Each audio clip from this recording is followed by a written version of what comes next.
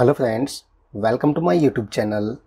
So in this video I will show you how you can customize our Moodle dashboard page. Okay, so at the very first, if you have installed Moodle successfully, then you will see your page something like this. Okay, so first of all you have to log in this page, log into our website. Okay, so I will just give my username and password which I gave during the installation of Moodle. Okay, I will click on login.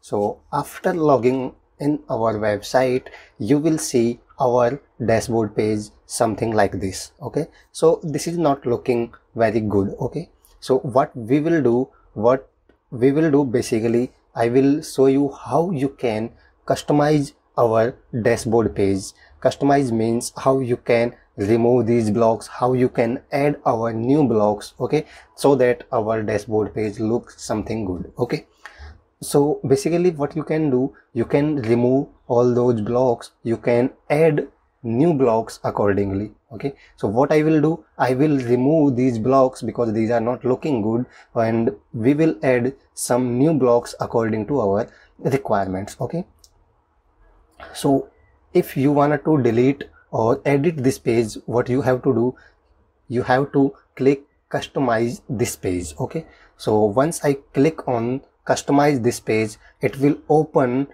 the page in editing mode. Okay, so now you can remove these blocks according to your requirement. So what I will do, I will remove all these blocks.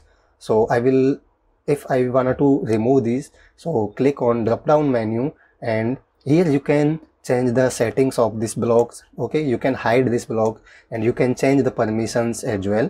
And I wanted to delete this blocks, so click delete learning plan blocks. Okay, so confirm, click on yes, and now it will delete that block. Okay, so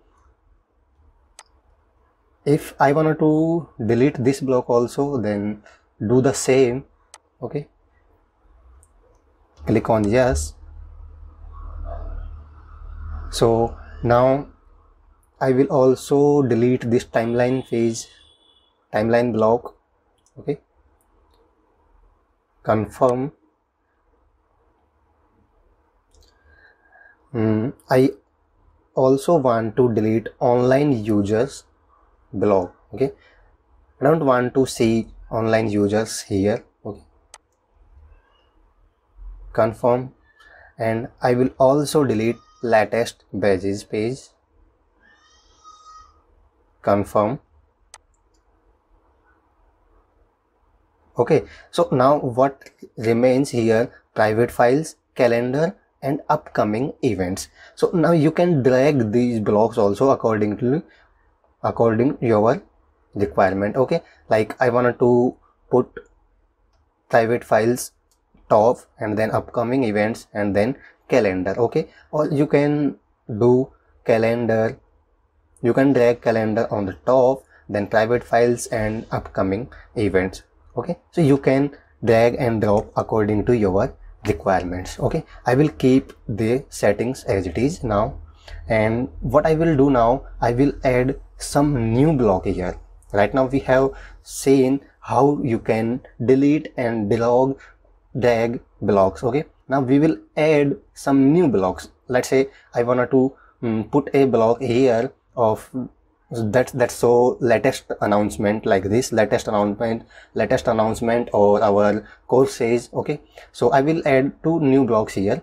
So you have to click add a block on left side, click add a block, so it will show you many blocks here. So what you wanted to add, admin, administration, comment section, courses section, something new HTML block. Okay, latest pages, learning plans, all these blocks listed here. So I wanted to add a new block, let's say latest announcement. Okay, so click on it. Once you click on it, it will add latest announcement block here, you can see.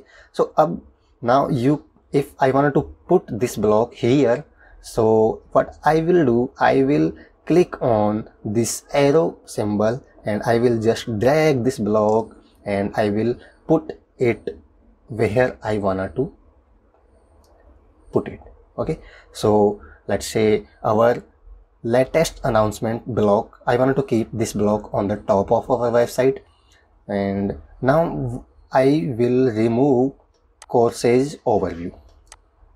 Okay, now I will add a new block here that will be our courses block. So I will repeat the same process again, add a new block. Now click on courses and drag this block on the mid of our website. Okay, so now you can see our dashboard page looking something good. Okay, here on the left side you can say something menus, and on the right side you can say upcoming events, private files and calendar. Now it's well organized, and here you will see latest announcement and courses section. Let's say I wanted to put latest announcement on the top, so I can drag this simply. Okay, so now you can see in the middle of our page latest announcement and courses. So right now we have not added any announcement or courses, so that it's not showing anything. If once we will add courses, latest announcements, so it will listed all the announcement and courses here. Okay, now our dashboard page looking something better. Okay, so that's it.